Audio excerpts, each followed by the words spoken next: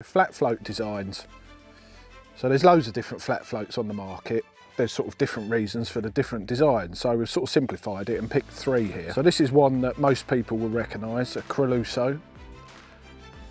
I think it's got a plastic body.